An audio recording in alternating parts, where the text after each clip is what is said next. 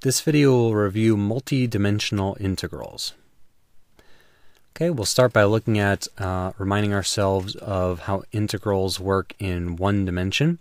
So we have f of x equals 6 sine 3x, and we want to compute the definite integral from 0 to pi over 3. Okay, well, the integral of sine is going to be negative cosine, so that's going to work out, but we have sine of 3x here. So if we solve this integral, you'll find that what this ends up giving us is negative 2 cosine 3x, because if we take the chain rule on this, we'll notice that we get this same function here. So we're going to take the value of this function at pi over 3 and subtract its value at 0. So we get negative 2 cosine 3 times pi over 3 minus negative 2 cosine 3 times 0. So we can factor out a negative 2. Negative 2 occurs in both of these terms here. So I'm going to factor that out. We get negative 2 times cosine of 3 times pi over 3 gives us pi. 3 times 0 gives us 0. So we have negative 2 times cosine pi minus cosine 0. All right, so we have cosine of pi, that's cosine of 180 degrees, which is negative 1. So I got a negative 1 in there. Then we have cosine of 0, which is 1. And then the negative sign switches that, so I get a negative 1 there. So I get a negative 2 times negative 1 minus 1, or a 2 times negative 2, which gives us a final result of 4 for this definite integral. Okay, so that's in one dimension. So how do we extend this when we want to integrate in multiple dimensions? Right, so let's say we have this function f of x, y. This is equal to, say, 7x cubed y squared. Right, and I want to find out, in one dimension, this was the area under the curve. So this is the area between our function and x equals 0 along this region from 0 to pi over 3. So in two dimensions, the analog here would be volume under the surface. So I have a square from negative 1 to 1 in y, and from 0 to 3 in x, and I want to know what volume does the surface of my function make under this xy plane here. All right, so that'll be the integral from negative 1 to 1 with respect to y, times the integral from 0 to 3 with respect to x of our function 7x cubed y squared.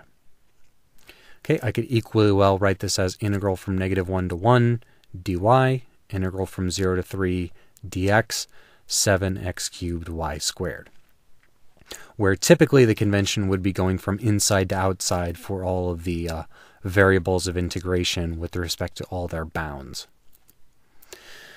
Okay, one way I could do this is to factor this into two separate integrals, because when I'm integrating with respect to one variable, the others are treated as constants. So if I can factor these two integrals into two integrals of one dimension, and that makes things a lot easier to work with. So here I have y squared dy that depends on y, so I could factor that out. And I have 7x cubed dx that depends on x, and I could factor that out. And additionally, the 7 is just a constant with respect to both variables, so I could factor that out completely. So I have 7 times the integral from negative 1 to 1 of y squared times the integral from 0 to 3 of x cubed with respect to their respective variables. Okay, so the integral of y squared is 1/3 y cubed by the polynomial rule. The integral of x cubed is 1/4 x to the 4th by the polynomial rule. This is evaluated from negative 1 to 1, this one from 0 to 3.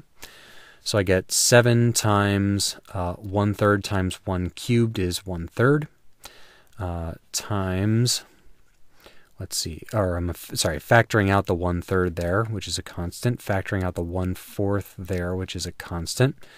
So then I just have y cubed at 1 minus y cubed of negative 1. So I have 1 cubed minus negative 1 cubed.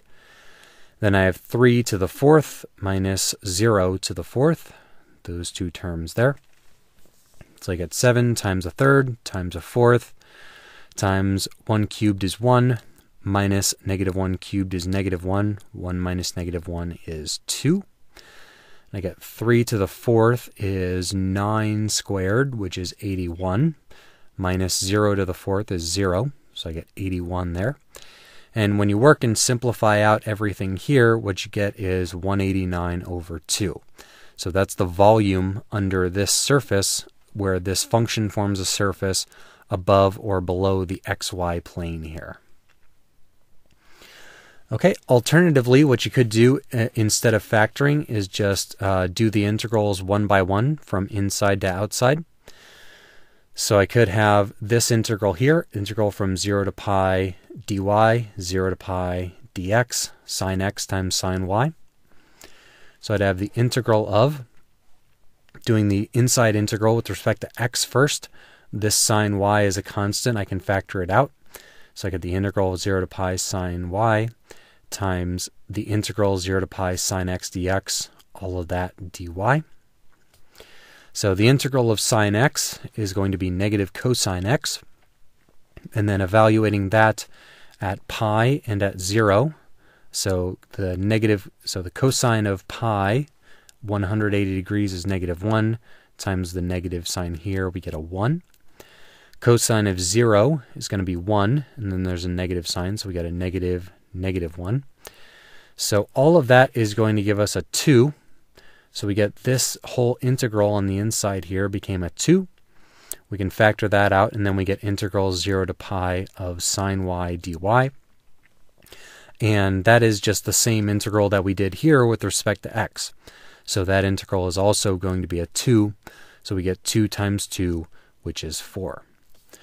So either approach will work. You can either try to factor out the integral and do two separate integrals, or you can do the integrals from the inside to the outside, or in any order that you choose.